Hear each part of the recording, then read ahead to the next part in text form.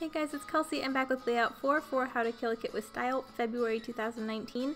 Today I am doing a paper issues challenge called I'm with Cupid. Ideally this would be a Valentine's Day page. I don't have any Valentine's Day pictures, but they did say you could use anything revolving around love, using hearts, etc. So I'm going to take an opportunity to scrapbook a page with me and Bennett. This is a very photo heavy layout, so multi-photo people should be happy. I'm just getting my background together. I know that those 4 smaller photos, those are 3x4s, are going across the entire bottom and are going to span the entire page. So I am just going to save a strip of that background geometric by putting some cheap black paper behind there instead, so that I wouldn't be wasting it since it would be covered anyways. So I'm just getting all of those photos stuck down. I had these photos gridded, but there were a few that were either repeats of ones on other pages or ones that I didn't need to use, so I'm just piecing a few that I did want to use over top of them. And then I'm just going to separate them with this border piece. I pieced 2 pieces of that together so that it would span the whole 12x12, so I'm just getting that put down. My last page I didn't use any kraft.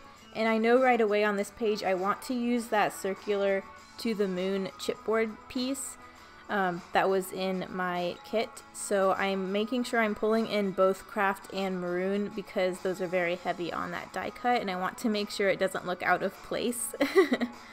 So I pulled in all my kraft things maroon so that I would know what I have to work with.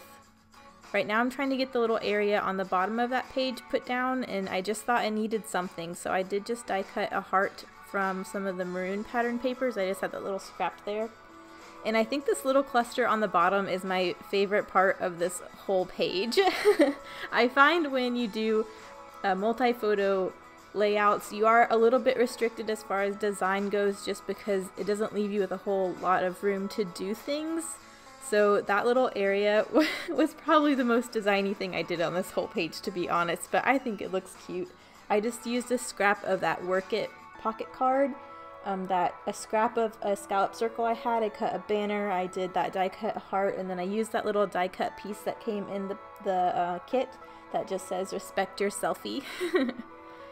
Bennett, I think, was only a week and a half in these photos, and it was when it was the first time we took selfies where he would actually look at the camera.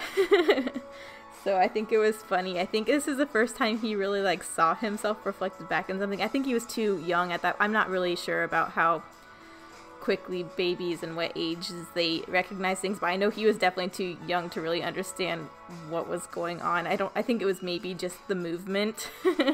But it was just funny. It was the first time he kind of looked at my phone and was like, that's doing something weird. But I am just using another one of those kraft pockets because I'm trying to get those used up as well, since I am using kraft. So I'm just going to layer that behind the photo.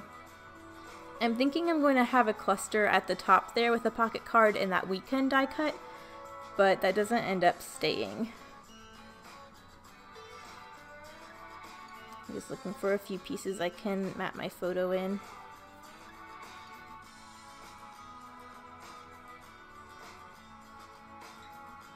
I thought I needed something white just because the photos on the bottom do have a white border, and that black geometric in the background has white on it. So I wanted to add a little bit more white in so the kraft was balanced a little bit and it didn't look like the white was out of place. But again, I'm doing a kraft as well, so the kraft is with the white, so it makes it look like it's supposed to go together. And I'm gutting the kraft just because there's not a whole lot of kraft left, and I have a whole lot of kraft die cuts left. So I'm trying to save the kraft papers I can, so that when I do need to try and use those die cuts, I have some other kraft elements to go with them. Otherwise, I'm not really gutting the 6x6 papers.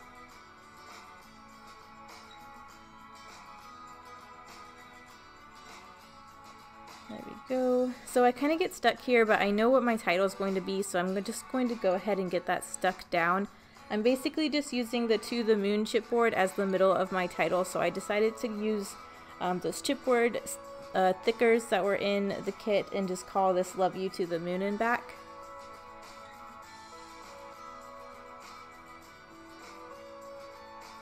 And then I noticed the love you was slightly longer than the and back, and I didn't want to have to shift all the letters so that they would be spaced evenly, so I just added an exclamation point so that it would look right.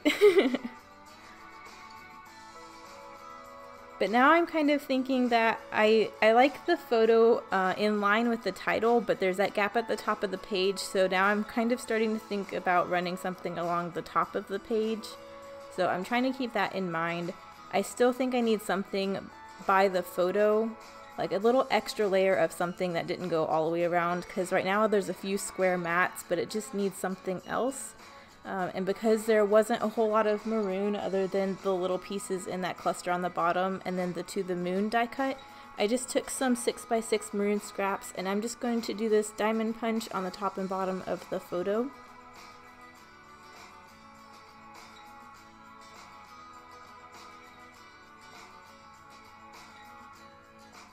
It looks really hard to see in this video. It doesn't look so busy in person, but that diamond print with the maroon over the black geometric looks really weird in this overview video. So, and then what I decided to do, I only have kraft cardstock. I only have one piece, and I'm kind of trying to save it in case I need it to use as a background if I go through my 12x12s and still have some stuff left over.